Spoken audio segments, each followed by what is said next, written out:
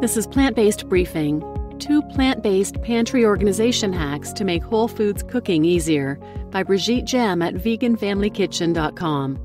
And I'm Marian Erickson, your host. This is the curated content plant-based podcast where I find a variety of great articles related to vegan and plant-based living, get permission, and read them to you here in about 10 minutes or less every weekday. Today's post is from Brigitte Gemme at Vegan Family Kitchen. She offers delicious whole food plant-based weekly meal plans to make meal planning and batch cooking easier. And she's got a lot of great resources on her website and in her blog. Tips and tricks on how to travel as a vegan family, how to feed kids on a vegan plant-based diet, and some great videos on the bottom of her blog page on productivity tips and cooking tips as a whole food plant-based vegan family. So now let's get to today's plant-based briefing. 2 plant-based pantry organization hacks to make whole foods cooking easier, by Brigitte Gemme at veganfamilykitchen.com. Having the right plant-based staples in your pantry is important, but how you organize them makes a big difference in whether you'll actually use them and how fast you can prepare really good food that uses them. Setting aside a half day or two to improve your kitchen systems will save you hundreds of hours in the long run. A common complaint about going plant-based, especially for those aiming to use whole foods as much as possible, is that it takes more time. Obviously, cooking vegetables, whole grains, and legumes from scratch does take longer than pulling frozen nuggets and fries out of a plastic bag.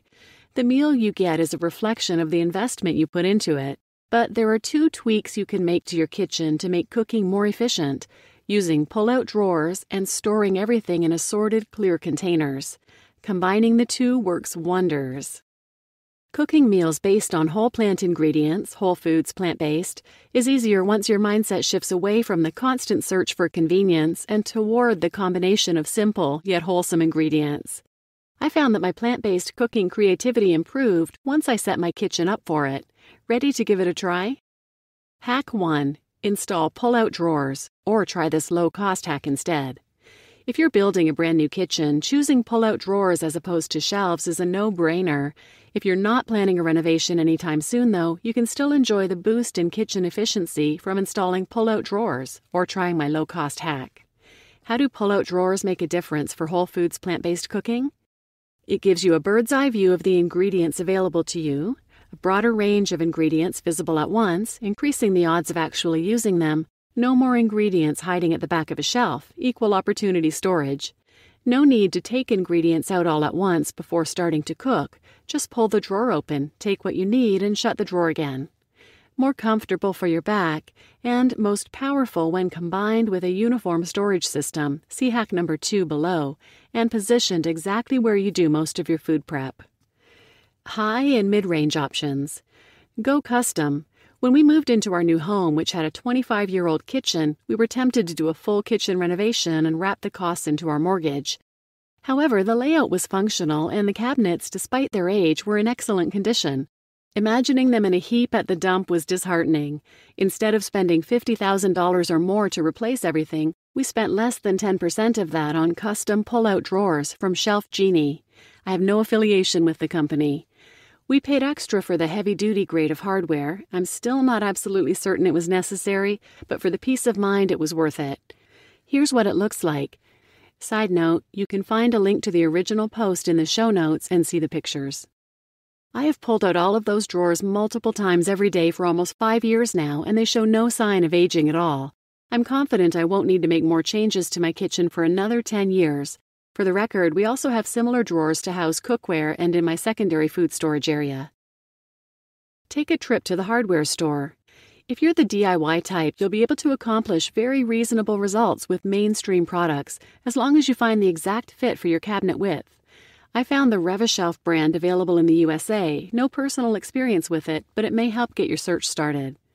Note that many store-bought solutions are made of metal wire, which isn't ideal for holding glass jars. I'd recommend adding a thin board at the bottom to create an even surface and securing it so it doesn't rattle around. Low-cost alternative to pull-out drawers, big shallow baskets. When I lived in rental apartments and we couldn't make significant changes, I used rigid shallow plastic baskets that I found at the dollar store. I was able to fit at least 9 quart-sized jars per basket. Pulling the basket I needed and putting it on the counter was better than feeling my way in the dark of the bottom cabinet in search of that bag of vital wheat gluten. Alternatively, one could cut off the bottom of a nice cardboard box to make a deep tray. Hack number 2. Transfer all basic ingredients to assorted, clear containers. This hack is fantastic on its own, but combined with the pull-out drawers, it makes a world of difference. Personally, I chose to use mostly mason jars, but there are many options.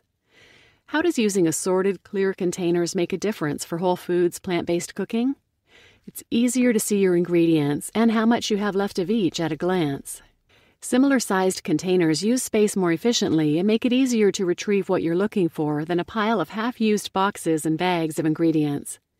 It encourages bulk or packaging-free purchases. Using airtight, see-through containers decreases your risk of a pantry moth infestation. Mindset shift. Having a limited number of containers in your main cooking space may prevent you from buying a special ingredient for a single recipe that you'll never make again, encouraging you to find a suitable substitution instead or asking a neighbor for the small quantity you need. And it makes grocery list prep faster. Reviewing your ingredients to assess what is getting low and needs to be replenished at your next trip to the store happens in seconds.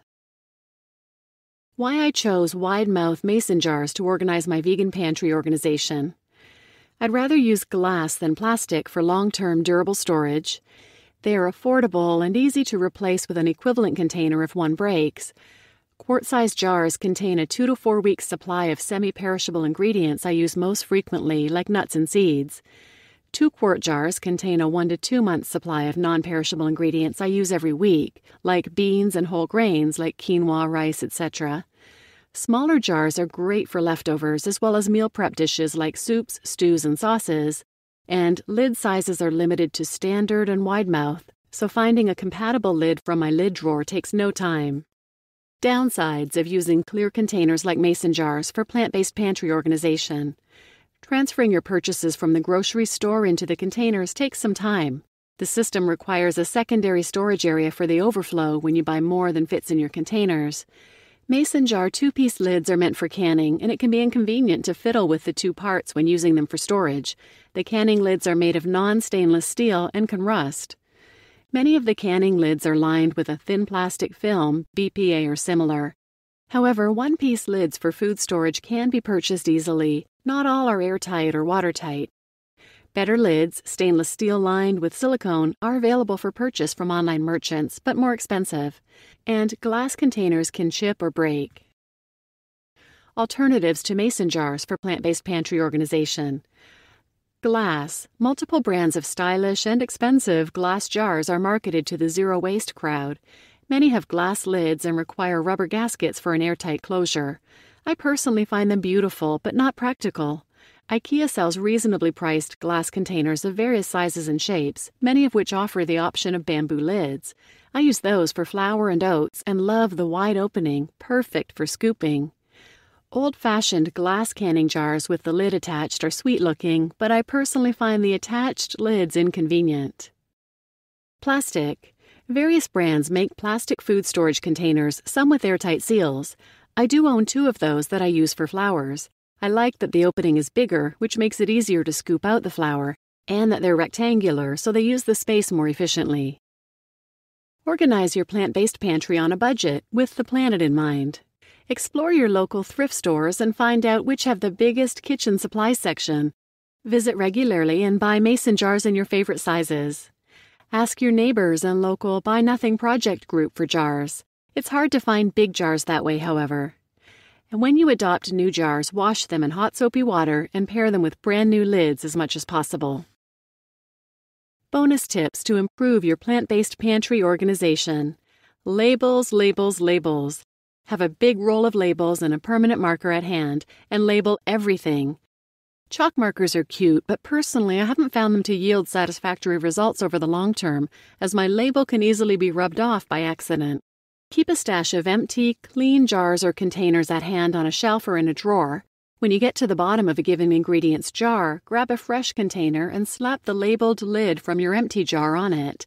That way you won't forget to clean the jar, an important trick to prevent pantry moths, and you won't put yourself at risk of adding dry ingredients to a not completely dry container. And if you shop in bulk, add the approximate storage capacity of your ingredients on the label so you know how much to buy next time. This will decrease your odds of ending up with extra ingredients you would have to send to secondary storage. You just listened to 2 Plant-Based Pantry Organization Hacks to Make Whole Foods Cooking Easier by Brigitte Gemme at veganfamilykitchen.com. I am so excited about this post. I'm going to take her advice and organize my pantry in this way as well. I've had pantry moths in the past and I don't ever want them again, so this is a great solution to help prevent that. As always, I put a link to the original post in the show notes, and in the original post you'll see that Brigitte has linked to another post she has done on pantry moths. So trust me, you don't ever want them. Check it out and please share this with others who might find it beneficial. Thanks for listening.